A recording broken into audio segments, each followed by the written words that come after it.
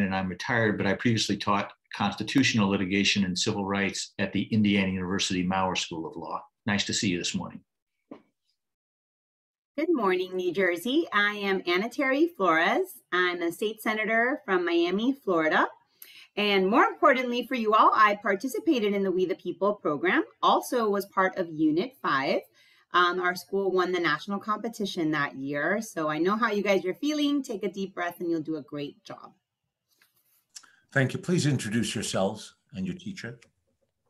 Hi, my name is Niyati. I'm representing our team from High School North, and I'm a senior there. And I'm very excited to be here. I'll pass it on to Zia. Hi, my name is Zia, and I'm in 11th grade. I also go to High School North, and I'm passing it on to my colleague, Jeremy. Hi, I'm Javay Joseph, and I'm also a junior at High School North, and I'm excited to be presenting to you guys today. And our teacher is Mr. Paulson. Lovely. Thank you. Welcome to the finals.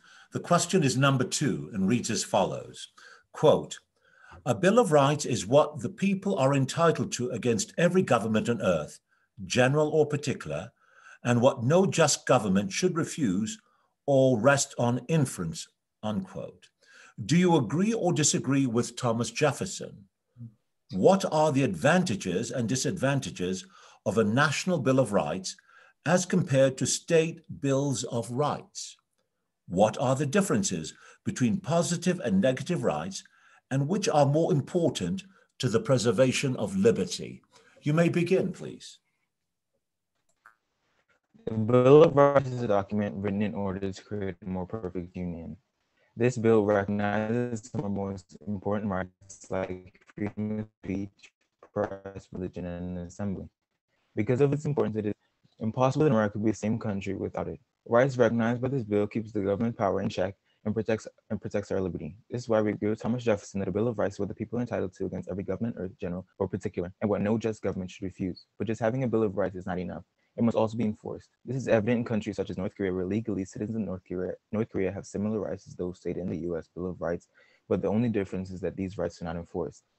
The advantages of a national Bill of Rights is that it creates more confidence in our rights, it's overarching, it gives formal recognition to human rights, it minimizes the risk of federal governments neglecting its constituents, it protects vulnerable populations and unifies the nation under a common set of rights which equalizes everyone. Advantages of the State Bill of Rights are that it is very specific, updated regularly, and allows for certain rights to be extended past just the federal level. In the past, the state governments had broad authority to regulate even personal or private matters. For example, it enabled Idaho to pass a constitutional amendment in 1896 that gave women the right to vote. The disadvantages of the National Bill of Rights are that it is vague, outdated, and due to each right being enshrined in the Bill of Rights, future generations are restricted in changing rights that might be more harmful than good. Some founding fathers believe that if our rights are unalienable, established by God upon creation, then it is not only unnecessary but hazardous to list them out any further. Some said it was unnecessary because the new federal government could in no way endanger the freedoms of press or religion, since it was not granted any authority to regulate either. It was dangerous because any listing of rights could potentially be interpreted as exhaustive. Rights omitted could be considered as not retained. Additionally, it makes states more politically homogeneous and pass some amendments that could affect the rights of minorities.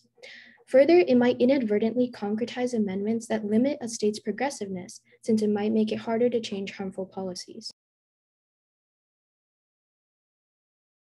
Positive rights are rights that impose positive duty, the duty to provide or to act in a certain way on others. Oftentimes, the government has to actively do something in order to protect these rights. Some examples of positive rights are the right to counsel and the right to vote.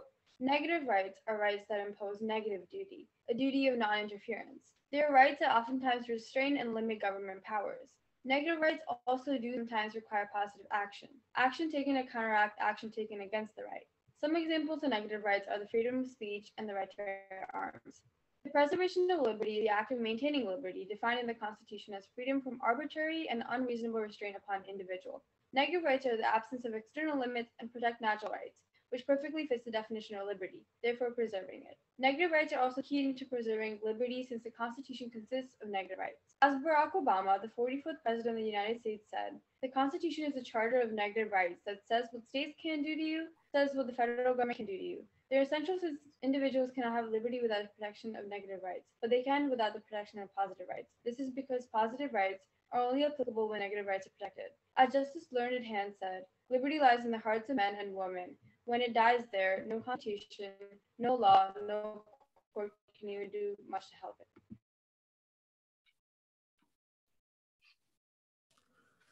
Thank you. You mentioned one of the members of the court. Do you think the court has always gotten it right in its interpretation of the application of the Bill of Rights?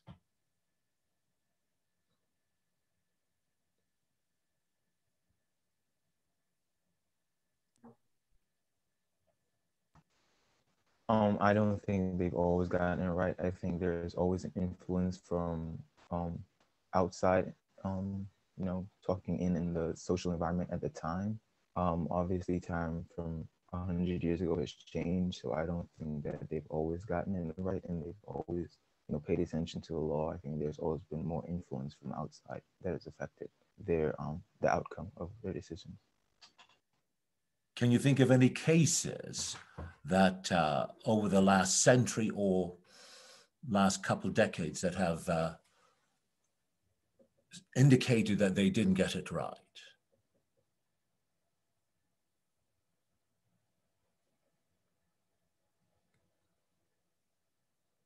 I know I'm putting you on the spot there.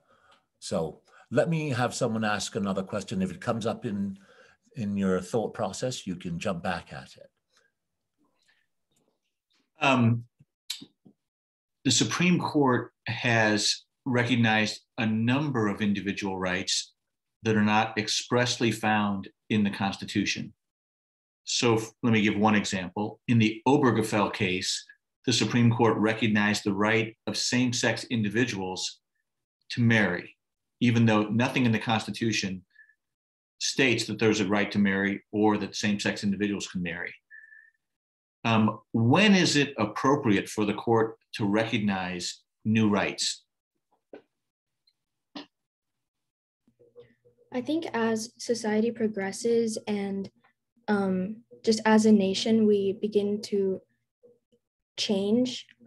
It is important for the Constitution and the court to recognize these changes as well. So while same-sex marriage might not have been as tolerated in the past, because we realize now that it is an important right to ensure that every citizen has access to the same liberties and the same freedoms of happiness.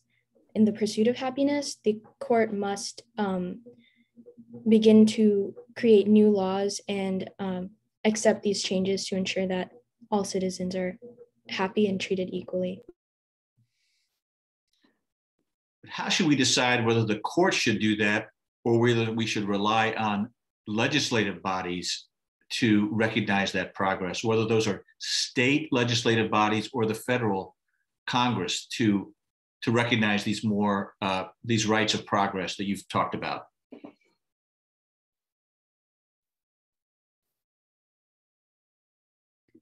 It's important for legislators to recognize this because they are the ones who have the closest connection to their each state, and therefore they're representing their state and the needs of the citizens in their state. However, it's also important for the court to recognize this nationwide because then this creates a more unified understanding of progress for the entire country and extends it past just the state level. Also, as my colleague said, she mentioned that states like legislation or like state legislation should be the ones to kind of start bringing about these changes. And I think that's important because as soon as states start implementing these kind of changes, they influence other states, and in turn, they might influence the government as well.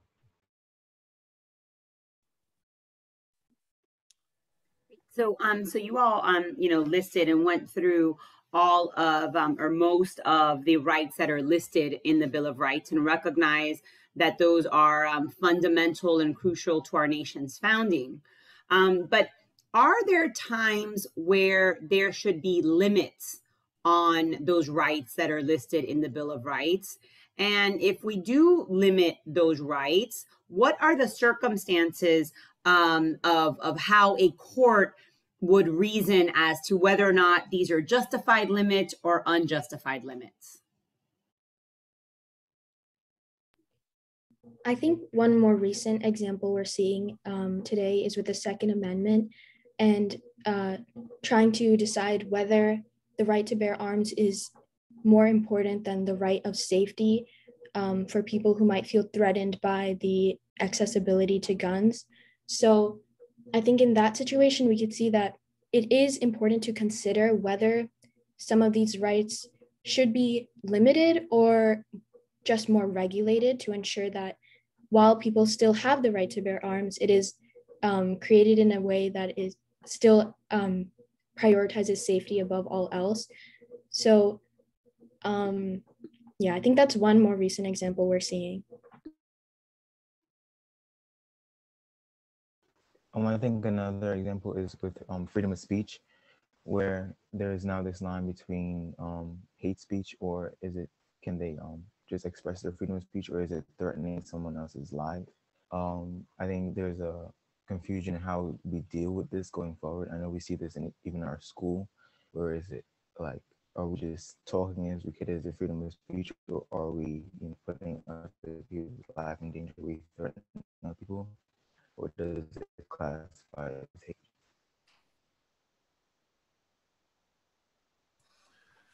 You had mentioned in the course of your opening remarks some of the negative rights. Are there any negative rights that comes to mind that are not listed in the Bill of Rights that you think should be considered or added? You mentioned, for example, no restriction on freedom of speech, but you talked about that limitation. But are there any negative rights that you think need to be considered added that have not been listed in the Bill of Rights?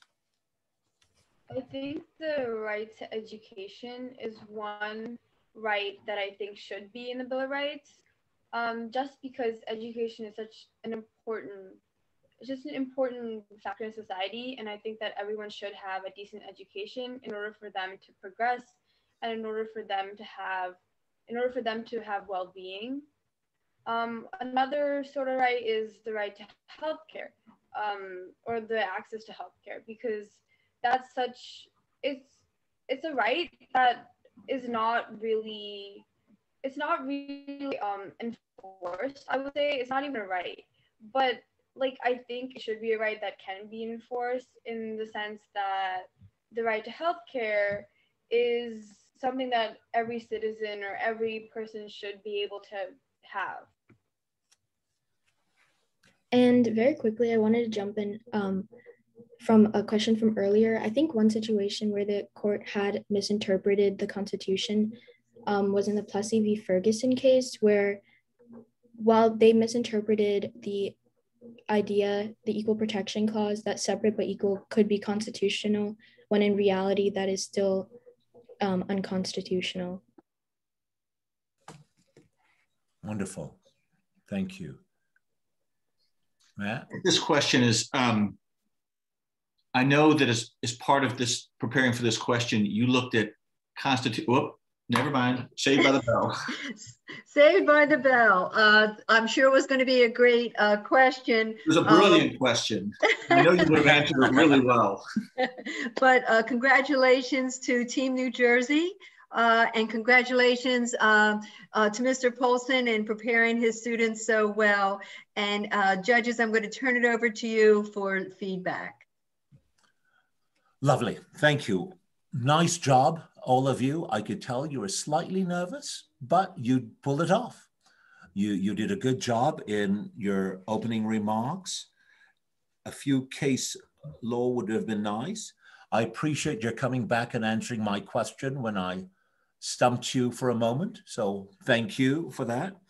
In response to my question about the negative rights, you took it on a different note, and you discussed the positive rights that we should have, which was wonderful. You discussed the right to an education, the right to health care, and you expounded on that a bit. So you've got some wonderful ideas that I hope in this process that you will play your role in making sure that if these are the things that are important to your generation, you will take the steps to make sure they come to pass in the future and they're incorporated in writing if the right to healthcare and to an education is critical. So lovely job. Thank you. I agree. Absolutely terrific job. You should be very proud of yourselves.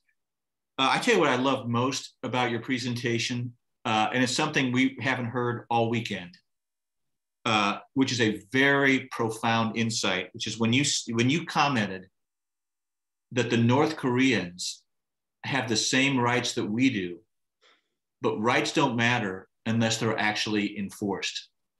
And so rights on a piece of paper are just that, they're a piece of paper. But your insight that the real hard work is not what the piece of paper says, it's how they actually are played out and realized in day-to-day lives of human beings, whether those human beings are in North Korea or the United States. That is an incredibly insightful and powerful idea. And thank you for raising that and doing it in such a succinct and beautiful way. So warmest congratulations on that. I thought you did a great job of answering our questions. And again, thank you, as Judge Chin said, going back and following up with more answers to his questions. And I love your right to education is a great right. Right to healthcare, I love that answer as well. So just terrific job. You should be very proud of yourselves. And I really enjoyed your presentation. Yes, I agree. I think that you all did a great job in your prepared remarks. Were able to give us some good examples in some of the questions that we asked.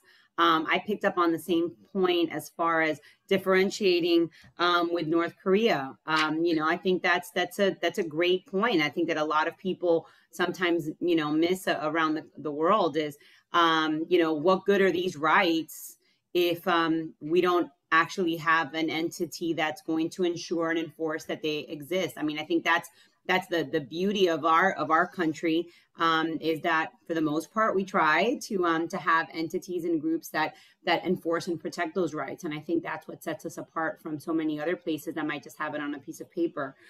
So again, I think you all did a great job responding to the question. You should be very proud of yourselves. Thank you so much. Thank you. Thank you. Thank you so much.